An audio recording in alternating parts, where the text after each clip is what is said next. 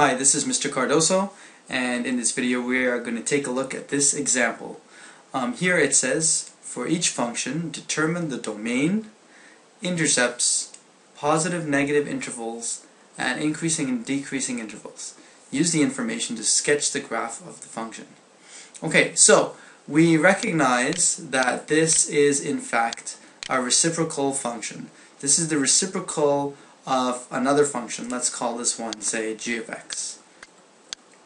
And if we look at just the denominator of this is 4 minus x squared. So this function here is a reciprocal of this function. So we know by analyzing this function here, g of x, we can get lots of information about the original function, the reciprocal function over here. So first of all, let's get an idea of this graph. We can easily graph this. We know that it's a parabola. So let me just create a quick sketch of this graph. There's my xy axis. So now I know this is a parabola that opens downwards since it's negative here. And I shift it up 4. So let me shift that up 4. 1, 2, 3, 4. Okay? So there I have it. And so my graph is going to be like this.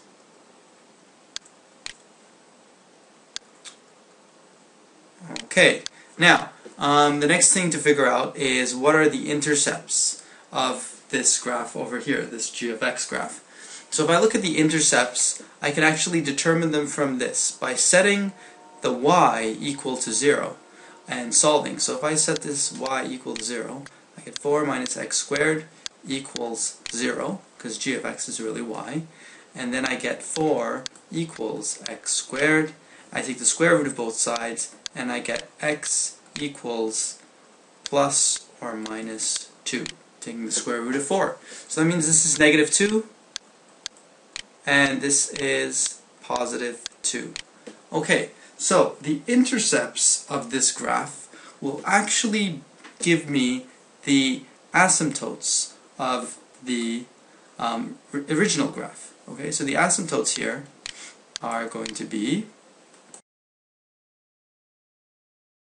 so I can safely say that there's going to be an asymptote on the original equation.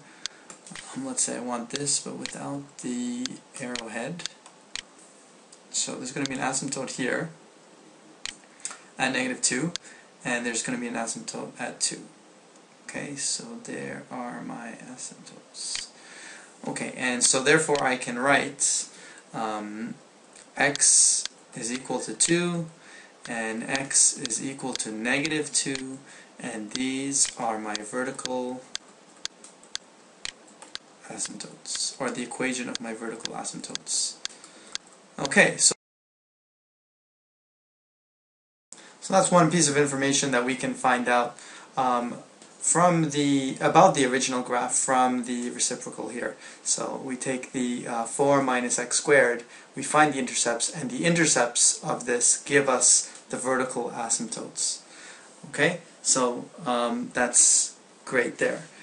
In the same vein, we could have set the denominator equal to 0, and that gives us the vertical asymptotes as well. Okay, so now what else can we get from here? We've done the intercepts. Let's look at the domain. So what's the domain of this graph? Okay, so the domain of this graph is x is all real numbers. Okay, you can see the parabola. It's going to go on in both directions forever. So the domain is x in R. Okay, so what's the domain of our reciprocal graph? Well, our domain is going to be all real numbers as well, but you have to keep in mind your vertical asymptotes. So the domain is x is all real numbers, but x cannot be equal to plus or minus 2. Okay, so we've figured out the domain and the intercepts. Now let's figure out the positive and negative intervals. What this means is where is the graph above and below the x-axis. Okay, so let's look at our graph here in blue corresponding to g of x, and where is that positive? Okay, so that's positive from -2 to +2. You can see here, this section, it's above the x-axis. So from -2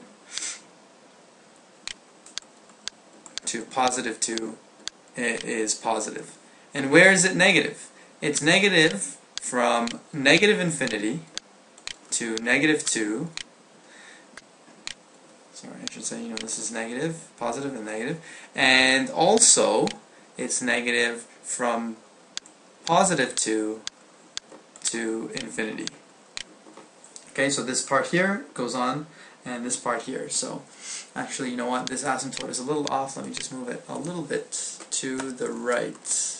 There we go. Now it's right on there. So this part here, these parts are where it's negative. Okay, so now, what does that tell us about our original graph? Because really, this is the part we care about.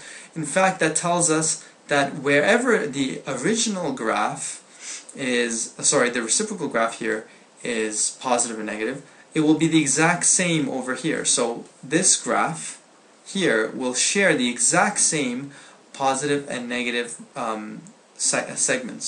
So this is going to be positive as well from -2 to +2, and negative in the same two sections. So -infinity to -2, and also from 2 to infinity.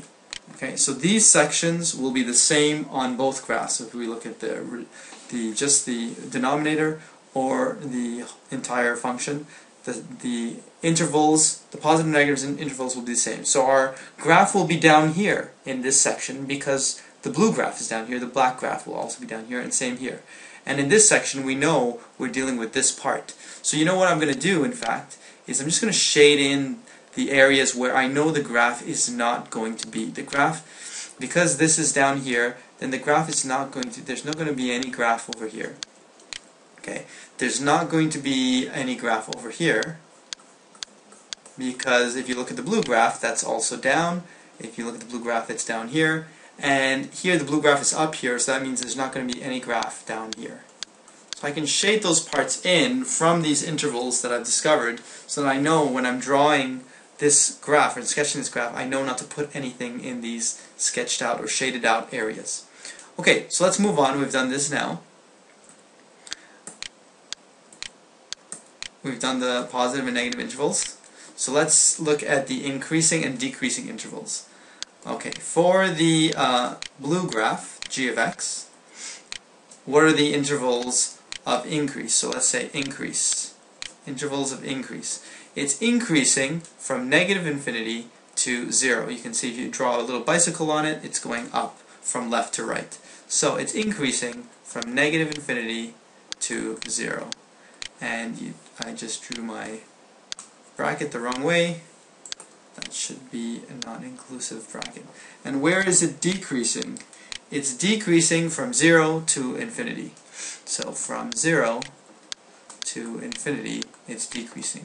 Now, whereas the positive and negative intervals are exactly the same for our graph of interest, in this case, it's the opposite. So here, this is going to be an interval of decrease. Where this was an interval of increase, here we're going to have an interval of decrease. So it's going to be the same interval, but I change this from increase to decrease.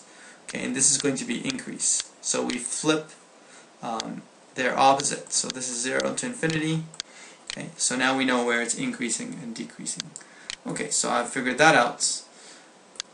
Okay, so from this information, you can draw a sketch of our original graph here. So I know it's going to be down in this area, so let me draw that, and I have my asymptote here. We also know, by the way, our horizontal asymptote from this, since it's 1 over something with x here, that means that our horizontal asymptote is going to be the x-axis, because the degree of the numerator is less than the degree of the denominator. So we know that we have a horizontal asymptote, which is the x-axis. Okay, so that means since the graph is not going to be up here, I can safely assume that the graph will look like this. So I'll draw a little assumption of what I think the graph is going to look like. And over here I know there can't be any graph, it's red. That's what I learned from the intervals from before. So I can draw, a graph that looks like this. Now again here, I don't know necessarily that the graph is going up or down. I can find more pieces of information, and I'll talk about that in a second. But to figure that out, or to confirm that, I can use my intervals of increase and decrease, which I have here.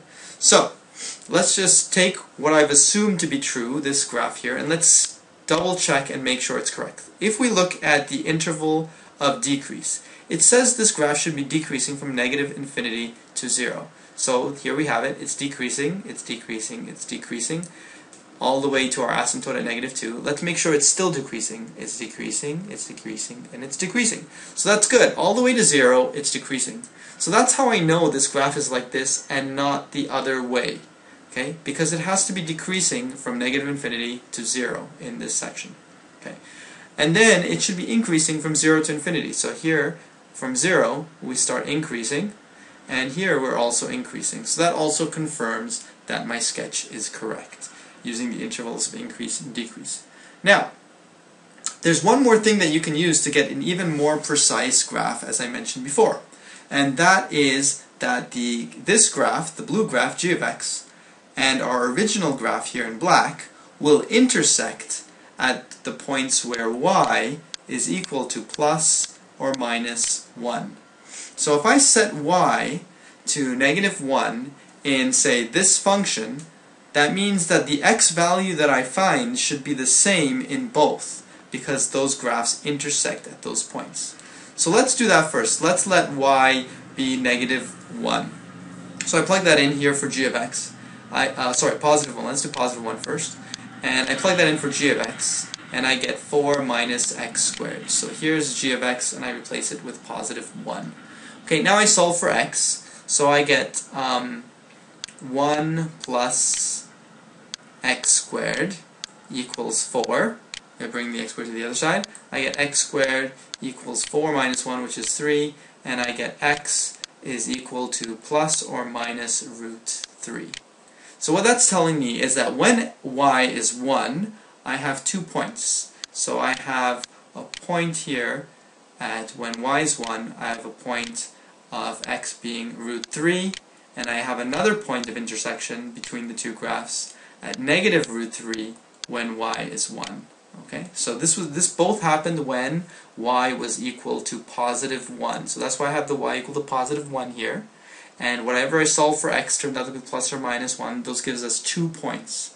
So when y is 1, I'm looking up here, y is 1, that means that there's 2 points of intersection at x is equal to root 3. So I go over here, and you can see my graph's probably a little bit off.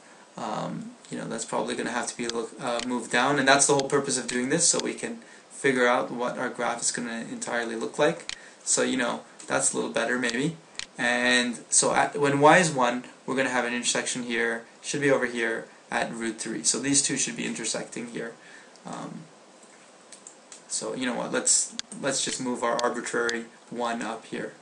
So there's our 1, and if we move that up, okay, so now they're intersecting here, and they're going to intersect at 1 and negative root 3. Okay, so those are 2 intersection points. Now, if you plug in y is equal to negative 1 and do the same thing, you'll find the intersection points out here of these two. So you'll find an intersection point. Here's negative 1, right? So if you let y be negative 1, these two graphs will intersect roughly here. So obviously this is not a perfect sketch, but you find those intersection points before you graph it, and then those graphs will intersect at those 2 points. So that's how your graph can be a little bit more precise as well. Okay, I hope you understood this example.